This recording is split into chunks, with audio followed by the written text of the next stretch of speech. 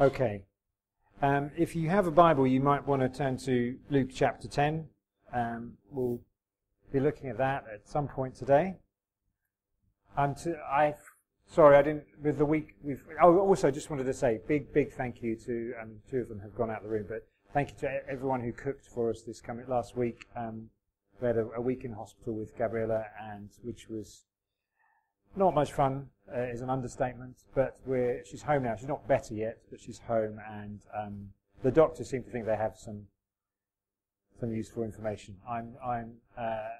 No, it's not good news, if I'm honest, in the sense that we don't know how to treat what they're talking about, but I'm being real, okay, so sorry to...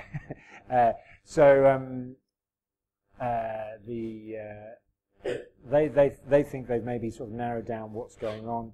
I'm 80% confident that they know what they're talking about. I know it doesn't sound sort of medical arrogance. It's just that when you watch and observe the situation, you kind of see things that they don't all the time. So sometimes doctors are very good at saying, right, that's it, and they haven't looked at the whole thing. Sorry, Shari, but that's just the way it is. You need a proper radiographer who can really get to the bottom of stuff. So I think it's been useful, but it was really hard work. So thank you for everyone who cooked. Thank you for everyone who just looked after us, walked the dog, or visited, or whatever. So thank you. We'll keep you posted. But do keep praying for Ella, because she was struggling. Okay, so my point being, life works with Jesus. That's what we're talking about. Life works with Jesus. I honestly, firmly, completely believe that our lives work best when we are with Jesus. And that also it is a life's work to follow Jesus. And so this week I want to just touch on how we are when we are with people, being with people. Life works best when we're with Jesus, with people, if that makes sense. We talk about in this world, don't we? We talk about quality time with people as if most of our time is not quality. So we kind of like, we even have to say quality time because our mindset is that most of the time is not very good quality time.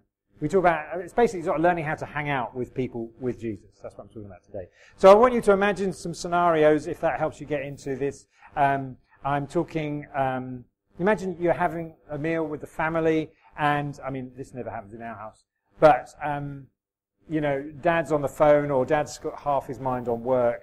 Mum has got half her mind on cleaning the kitchen after this, everything that's gone on to prepare the meal. One child is wolfing down their food as fast as possible because they need to get back to the TV that they were watching before they had the meal. The other child is kicking off because they don't like carrots.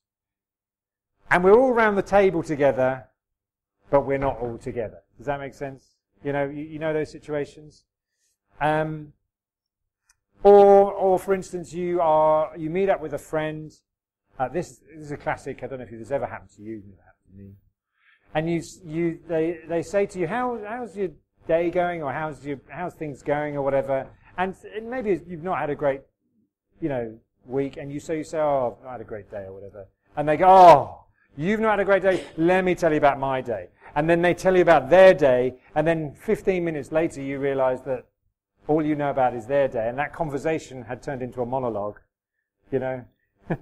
So they're kind of there with you, but they're not really there with you. They're with themselves. Does that make sense? Or, I don't know if you've ever done that yourself. Never? Okay. Or if you've been in someone's house and you go to visit them and they don't turn the TV off, that really just kind of like, And in fact, we did a cat visit, Daniel and I. The thing is about TV is you just can't watch. We went to visit this guy, and he was really into cycling, and he had this cycling mountain bike challenge thing. And Daniel, he was very focused, I have to say. Credit to Daniel. He was getting on with the cat thing. This guy was talking, and I'm just kind of thinking, wow, look at that.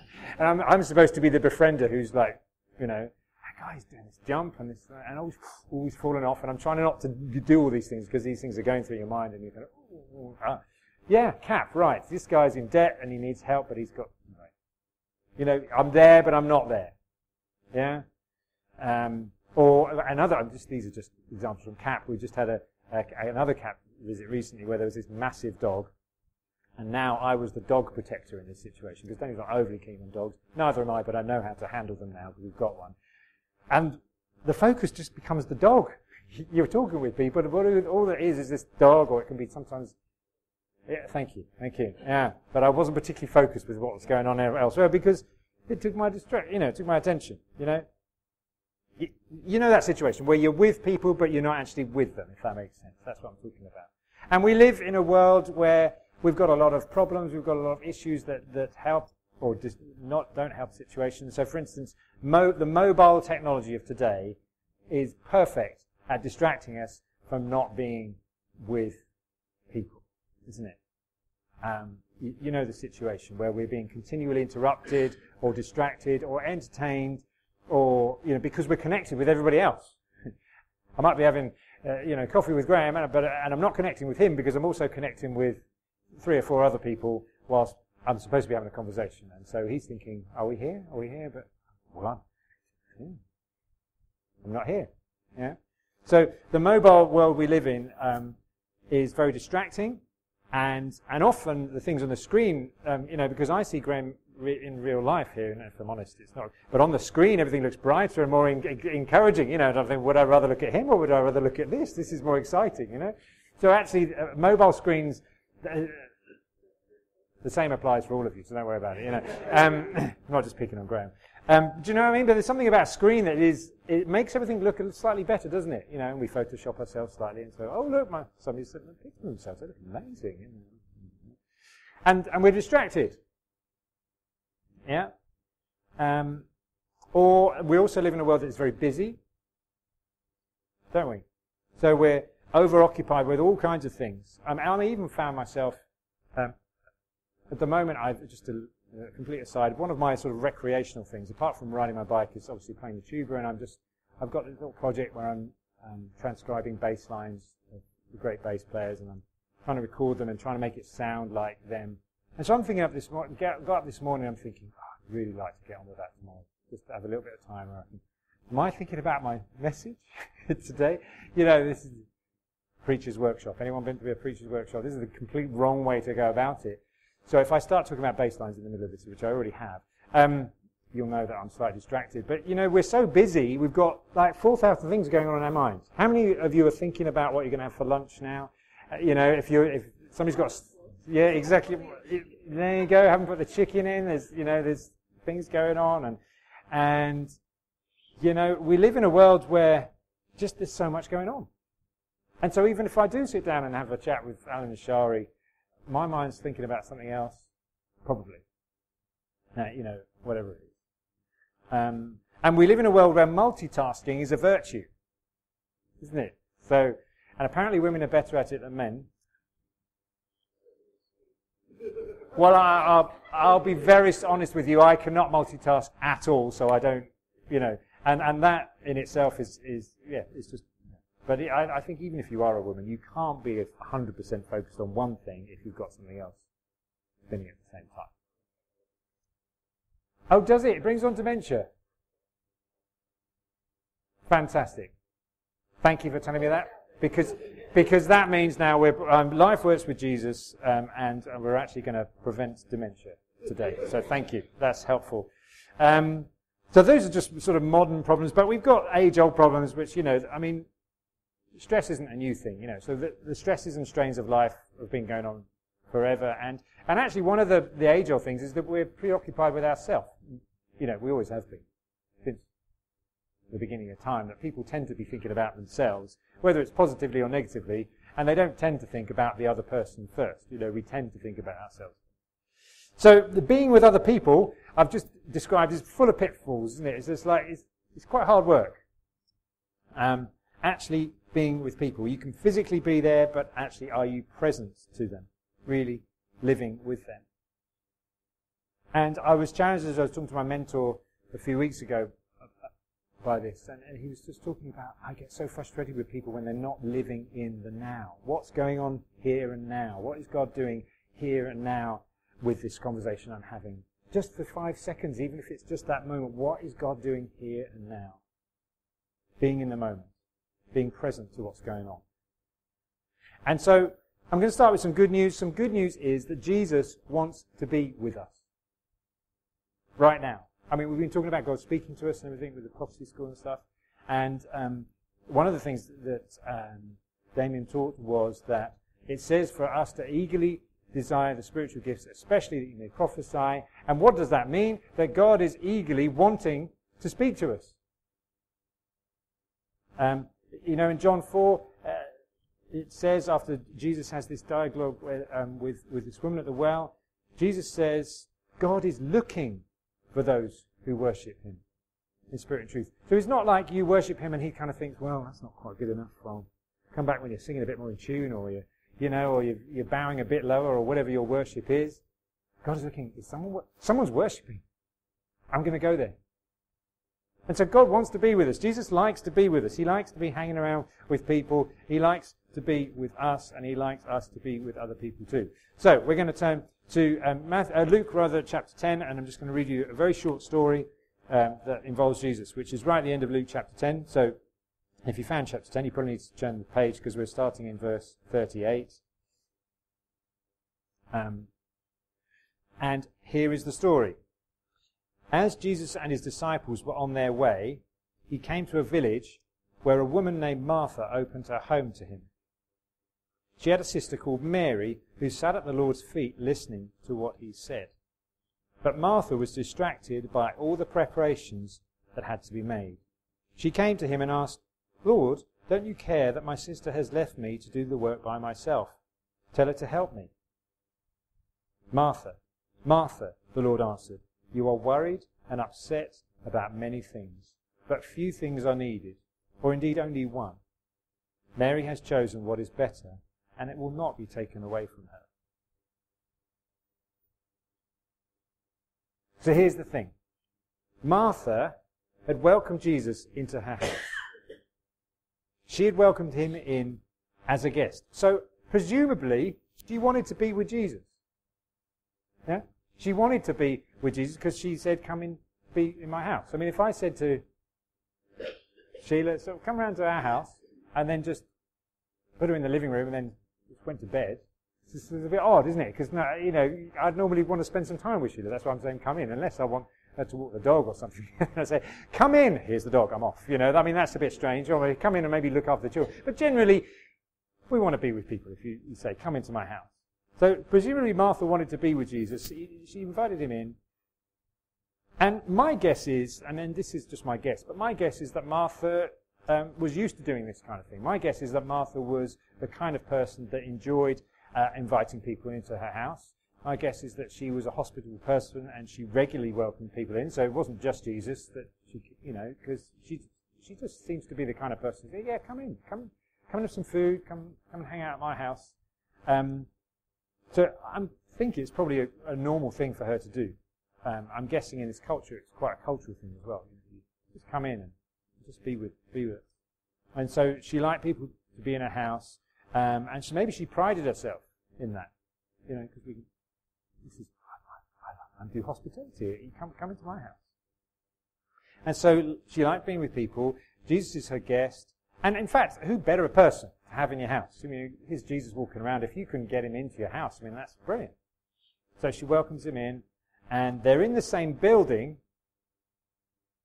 but they're not actually together. They're not there with each other. Because then as we go through the story, you see Luke, who wrote this, he tells us the first thing we see as we go in, we're visitors with Jesus, really, because we're kind of, through the keyhole. It's kind of a bit like that, So Luke sort of takes us in through the door. And who's the first person we see? Well, of course, Jesus is the first person we see because he's the sort of heart point of the story, really. But with Jesus, we see Martha. We see Mary. And we see Mary sitting at Jesus' feet, listening to his teaching. So we walk into Martha's home, we go through the door like guests ourselves, and we think, oh, well, I'm just going to go and hang out with Jesus and Martha. Oh, no, I'm not. I'm hanging out with Mary and Jesus. Okay, that's interesting. It's Martha's house, but Mary's the one we see first. And she is sitting, listening and hearing his word. Remember last week we talked about listening, and it seems here that Mary had a hearing ear. She was soaking everything in. She was living in the moment. Jesus is in town. he's now in my sister's house. I'm going to make completely the most of this opportunity. I'm not going to miss this. I'm going to live in this moment, as Mary's thought. I'm just going to sit at his feet and I'm just going to take it all in. She was completely present to Jesus, completely attentive to the here and now, 100% involved in what he was doing and saying in that moment. So Mary was being with Jesus. So the next thing we're told, as we go through the house, is we're told about Martha. Now Martha's the one who invited him in, obviously, and it's her house, but she's not with him. Why? Because she's distracted, serving. Now serving in itself is not a bad thing. The Greek word here used for serving is the same word that is used for deacon in church. The idea of a deacon in the church is someone who serves. So serving in itself is not a bad thing. Okay? So don't get that right idea. But the thing is that Martha was distracted with it. That was the problem. She was drawn away from what was important at that moment in time. Another way that if you go into the concordance and the lexicons of these things, another way of just translating this, what was going on here, that she was overoccupied. Anyone here ever overoccupied with stuff? Yeah? We talked about rest, didn't we, a few weeks ago as well, that idea of, and how difficult it is for us to rest, because rest in Jesus is that complete, just say I'm going to be deliberately unproductive. But we in this world are just so busy, we're so overoccupied. And this is what's going on with Martha. So she wasn't present to Jesus at all because she was overoccupied with all kinds of other things, even though this was going on in her house. And I'm sure we've all had that experience where there's just so much going on in here that we're just not here. So Martha complains to Jesus and she says, well, Mary isn't helping out, Jesus. I don't know if you've noticed here, I'm doing some good work in the kitchen and Mary's not helping out. Tell her to pitch in.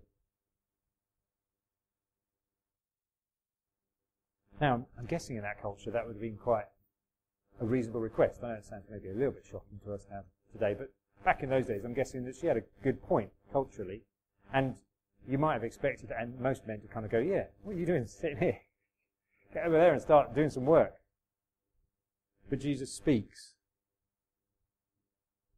And again, this does tie in with what we talked about last week in the listening, because just how does Jesus speak to her? He doesn't say, that's not what he says, Martha, and then he says her name again. Martha, Martha, just tune in here. Listen in what's going on. Get that listening ear going. You are anxious about many other things. Many things have taken your attention, have taken you've distracted away from what's going on. You see, for Jesus, multitasking is not a virtue in this situation. You are doing so many other things here, but that is not a virtue. One thing is important, says Jesus. And Mary has chosen that one thing, and it won't be taken from her. See, out of the many things that Mary could have chosen to do, or maybe even the many things that she could have done all at the same time, Jesus says the one thing is important. Simply just to be with the person you've invited into your house, who happens in this case to be Jesus. Being here and now in this moment overrules everything else, trumps everything else that's going on. And so, really what Jesus is saying, Martha, you're here but you're not here. Mary, you're here and you're here, and that's the most important thing, that's the most precious thing. And so if you're going to be with someone, you be with someone. Especially if it's Jesus. And the good news is Jesus wants to be with us. And we often talk about Christianity, don't we? I've welcomed Jesus into my life. We say it like that yet? Too often I wonder whether we welcome him into our house, if you like, into our lives, but are we actually there with him? But the good news is, it's not like we should beat ourselves up about it, but the good news is Jesus wants to be with us, in us. One of his names, is it not, is Emmanuel, which means God with us. Not Emmanuel means God with us sometimes if we're good enough, or God with us sometimes if he feels like it, or God with us sometimes when and you can name that, but just God with us. It's pretty simple. He doesn't like to make it too complicated for us because he knows we're pretty simple. So it's just God with us. That's it. Jesus, God with us. And if you read through the stories here, you find that Jesus comes to people, doesn't he? Mary and Martha here, he came to them, and Martha invited him. He comes to Zacchaeus, doesn't he? He came to the woman at the well. He came to Jairus, whose daughter was dying, and he went. He comes to them, and he comes to us. And we need to learn how to be with him. Now, I was reading, I haven't had a chance all week to go into my office, but it's one of two books, but I'm pretty sure this is a quote from a book called Being Disciples by Rowan Williams, who's the former 2 times Archbishop of Canterbury. I think there's been 2 since him now. And he says this: "It has sometimes been said that the real problem in prayer is not the absence of God, but the absence of us. It's not that God isn't there. It's 9 times out of 10 that we're not. We're all over the place, entertaining memories, fantasies, anxieties.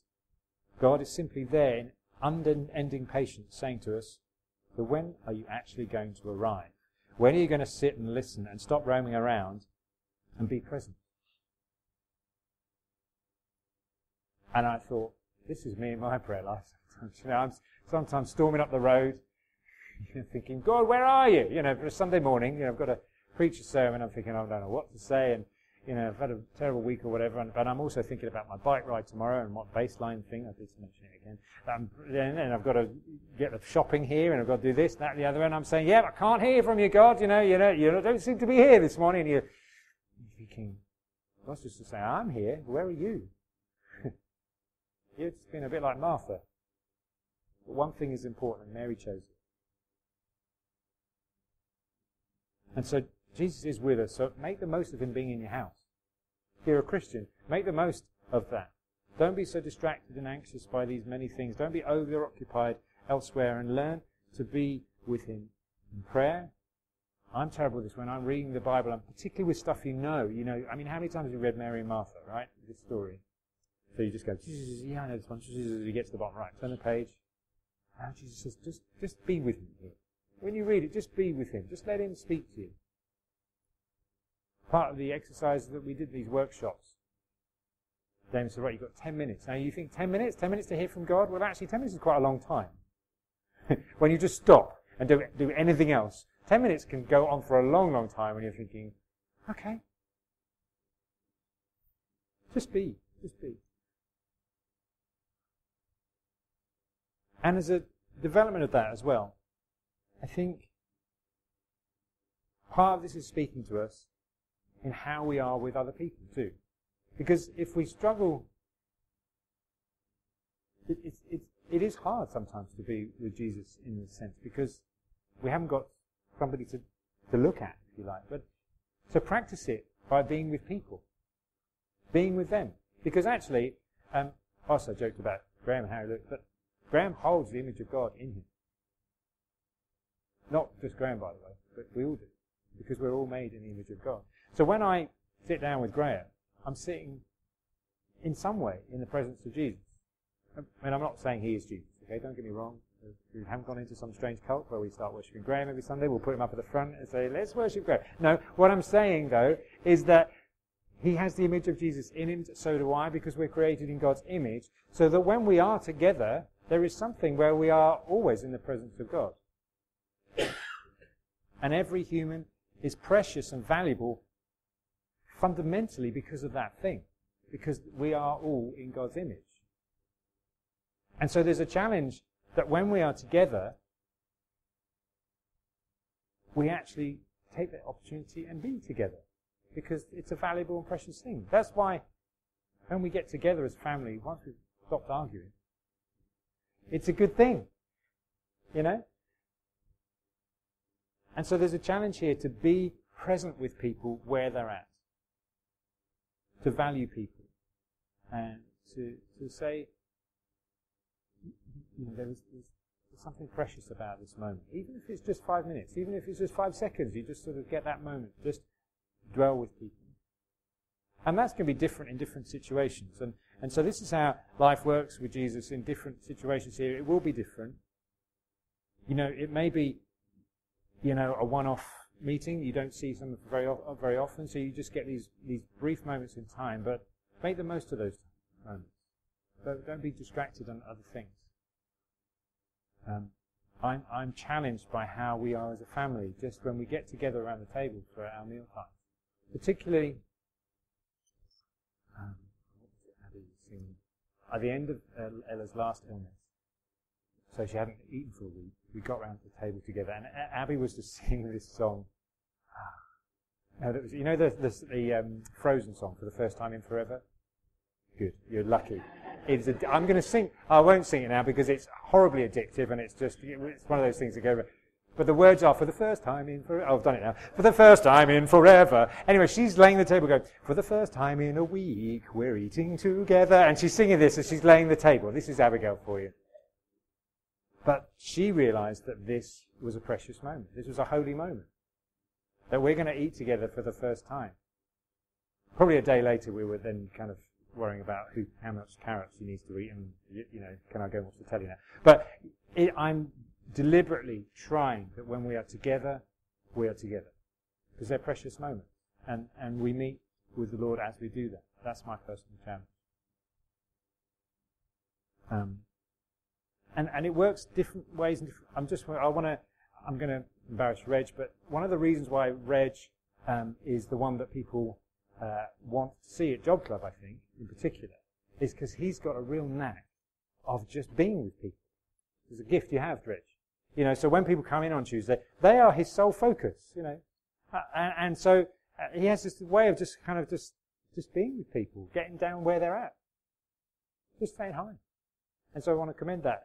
Keep going, Reg. It's a good gift you've got there. Oh, Bryony's not here, but Bryony came to visit us in hospital when Ella was she was just on the way home from work. I think on Friday, it was, just had a half an hour or so. Just popped in. And I tell you what she didn't do so that she was present to Ella is oftentimes when someone's sick, and we experienced this a while back as we observed the family with whose the grandma was dying of cancer, and so she couldn't really see very well. So we or speak very well. And as a result, everyone was talking about her with her in the room. Yeah? So they weren't actually present to her.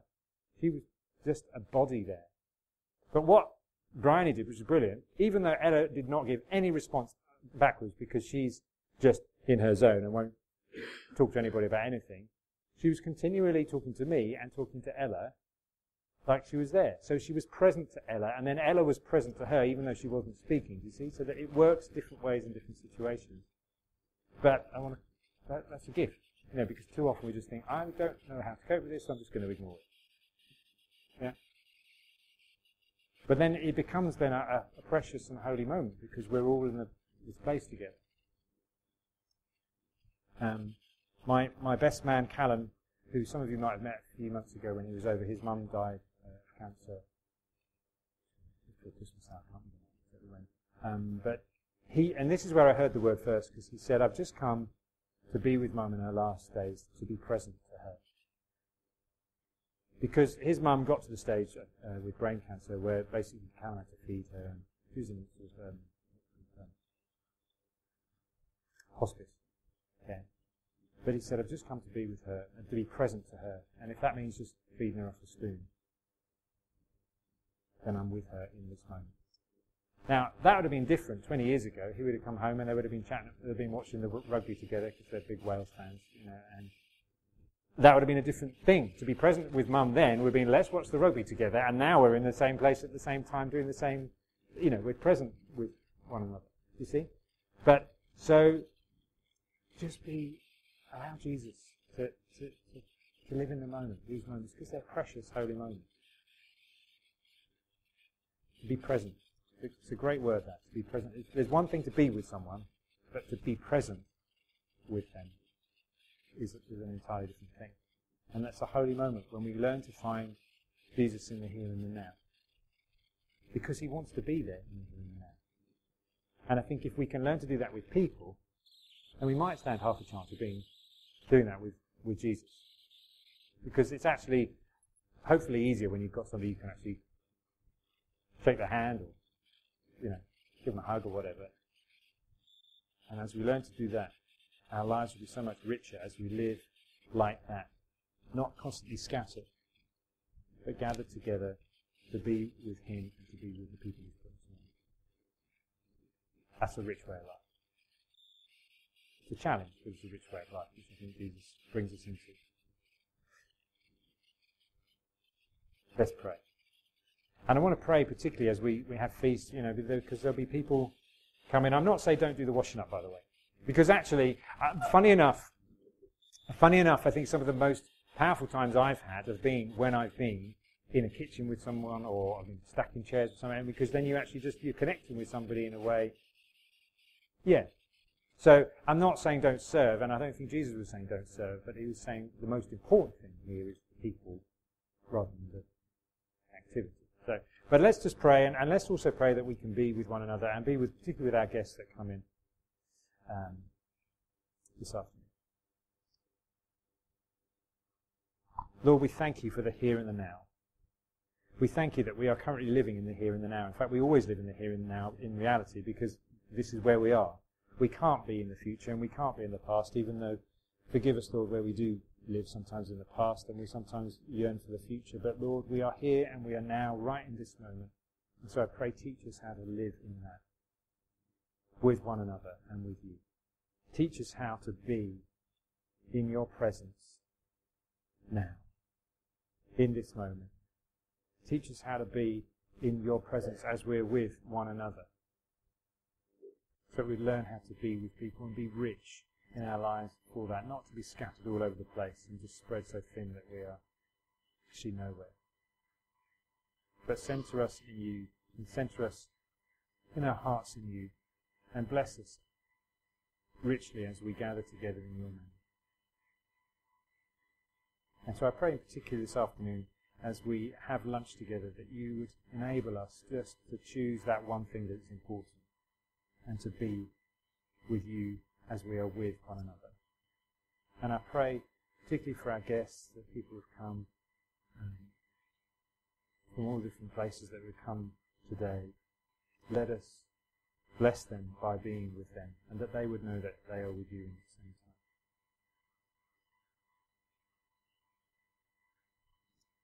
Thank you.